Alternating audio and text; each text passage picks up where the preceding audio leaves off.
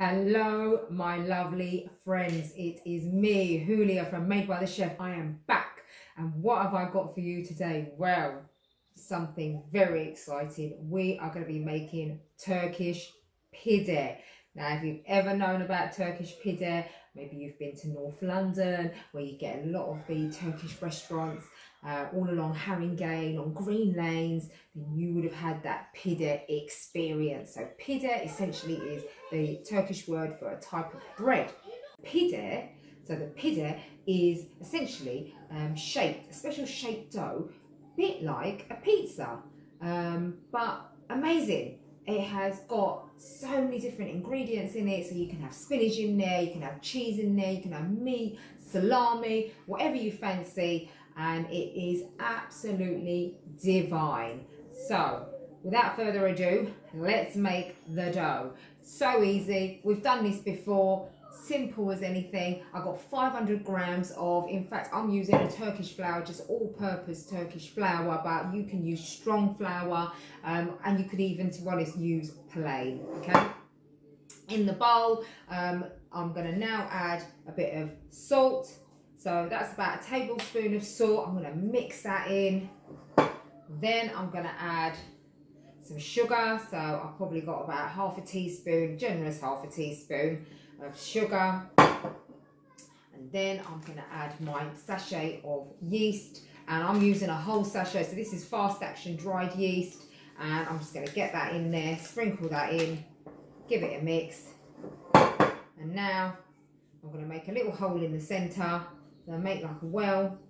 Now what makes this dough so lovely and fluffy and soft and just so Moorish to eat is a mixture of olive oil, because you've got to have a bit of oil in there, and yogurt. Yes, I'm putting yogurt in there.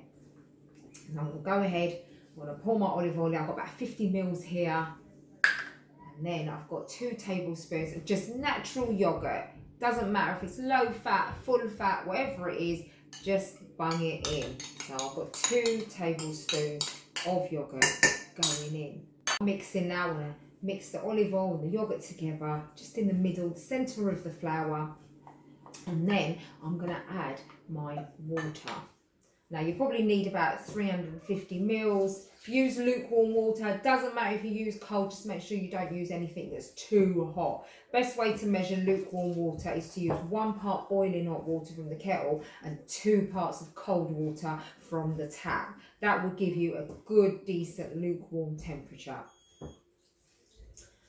Now I'm just going to keep adding the water and mixing it. And the best way when you're making a dough or pastry or anything like that is don't try and grab all the flour at once. What you want to do is you want to start forming the dough in the centre, and then you want to just gradually start pulling lots of dry flour from the sides. That way, if you end up with a dough that's a little bit too wet, you've still got flour to pull into it. And then, but if you've all tried to actually add all the flour at once, and just grab everything all together and stick it all together, and then you find your dough's a bit stiff or a little bit dry, it's really hard to then add moisture to that. Now my dough is looking lovely and soft now, and don't worry if it's a bit sticky as well, because you're going to get it on the work surface and we're going to give it a bit of a kneading. And there we are, there's the dough. There you can see, look at that. That's looking marvellous. So now all I'm going to do is I'm just going to knead it. Now what you want to do is you might want to have a little bit of flour on the side just to have to sprinkle over it if you want.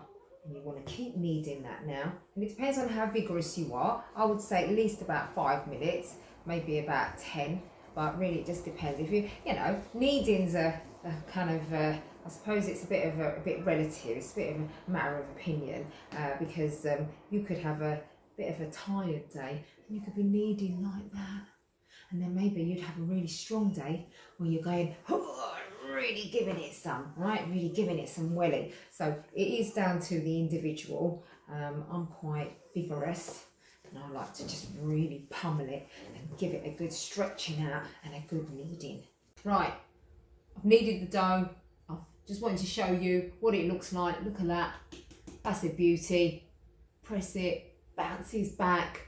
That's what you're looking for. Nice, silky, squidgy, soft dough. Don't worry if it's still a little bit sticky. That's absolutely fine.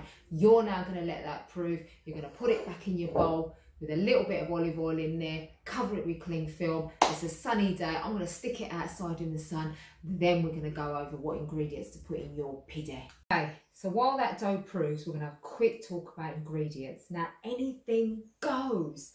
You can put vegetables in there, you can make it vegetarian, you can put meat in there. I'm going to show you what I've got.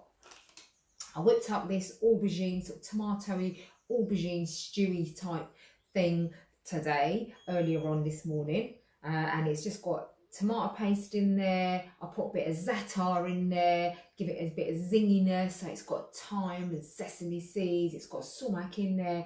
The aubergines, olive oil, nice and simple. And that will be a fantastic little addition to the pide.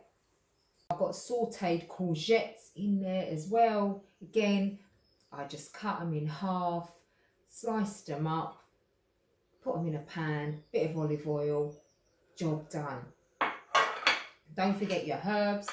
So I've got parsley in here, I've got coriander, you can use fresh mint, you can use spinach. Spinach works fantastically well, but just make sure that you boil the spinach, just cook it or wilt it, steam it, whatever it is, and then squeeze out all the water. Make sure the spinach is quite dry. Now, I've also got last night's leftovers. So I made the kids a bolognese and I'm using that. So as a mince, and you can use mincemeat, so fried off mince, fried onions, whatever. But if you've got last night's bolognese left over, fantastic. Of course, what makes it a pizza, essentially, sort of similar to a pizza, is cheese. So I've got Turkish white cheese here. You can use feta cheese, whatever. And of course, cheddar. I've got a bit of cheddar. You can put halloumi in there as well. You could use the Italian cheese, a bit of mozzarella.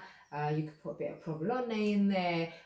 You know, you could even go for a Spanish cheese, whatever it is. Bung it in there. You can even put a bit of Stilton and a bit of brie. I mean, whatever you fancy, really. But I've got good old-fashioned cheddar. And I've got some Turkish white cheese. Dough has proved. So I left it for a good hour in the sun. You know, if you haven't got a garden, you can't put it outside, that's fine. Put it by a windowsill or put your oven on and just have it sitting at the back of the oven on the top, on the stove, and that'll just do just as fine. So I've got the dough here. Here it is. Fantastic. Let me move that bowl out of the way.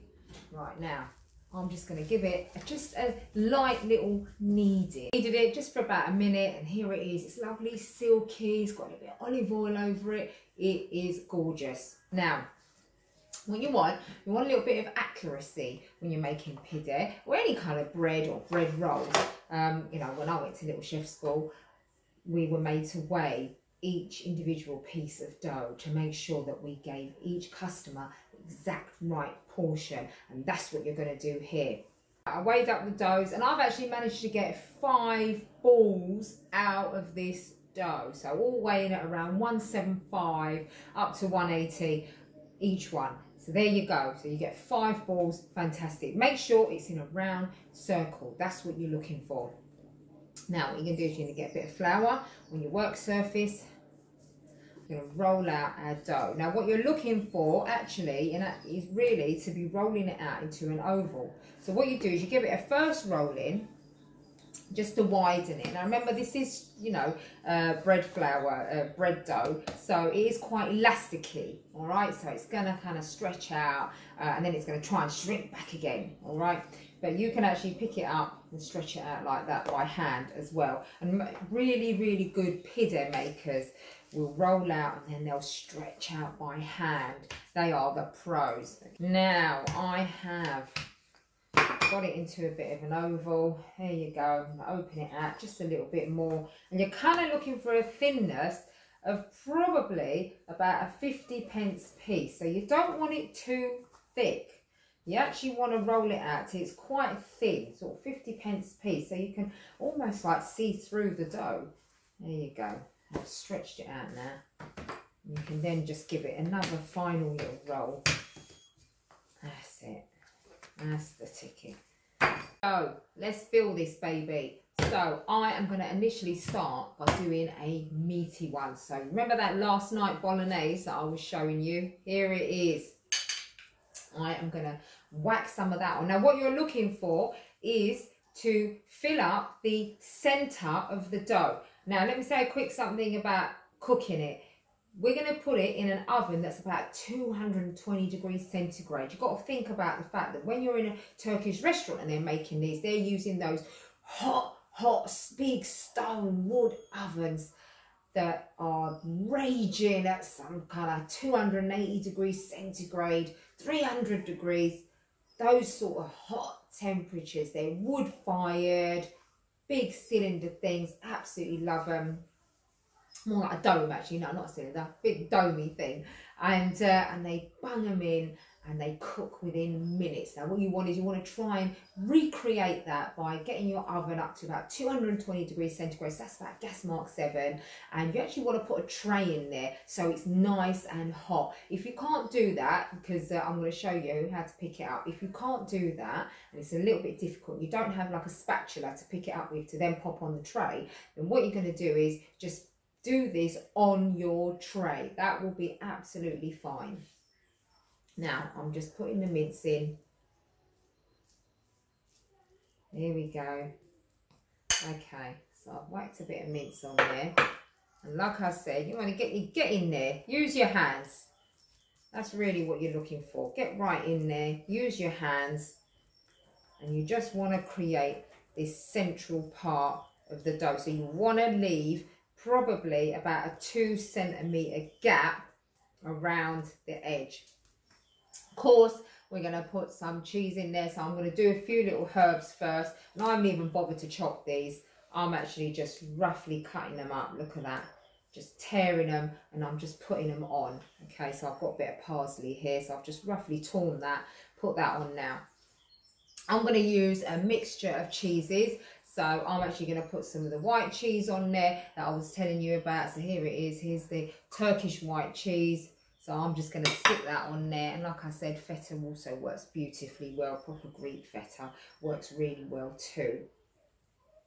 So I'm going to get that on as well. And then finally, I did grate my cheddar. And I'm just going to put some of that on as well. What you want to do is you're now going to fold over the sides. Then what you're going to do is you're just going to seal the ends. So the great thing about a pide is that it has this sort of pointy end. So you just seal the ends. And that is a pide. Now what I like to do is I like to use a bit of olive oil just to rub on the sides, on the parts of the dough that you can see. So I just like to just give that a little bit of a, you know, it gives it a bit of a shine when it bakes. I just like to do that. Now, I've got a rather big spatula. It's called a pizza paddle. And this was a rather crazy Amazon purchase that I made a few years ago when I was doing some pide and pizza cooking with some lovely, lovely guys from Turkey.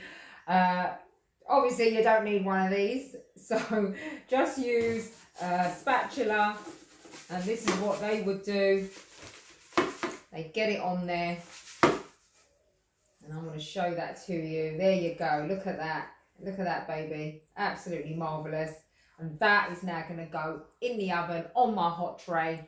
I'm going to let that cook for about 10 minutes. Right, they're out of the oven. Here they are. They are fantastic. So I actually made a vegetarian one as well. You want to cut it, use a knife, pizza cutter, whatever it is.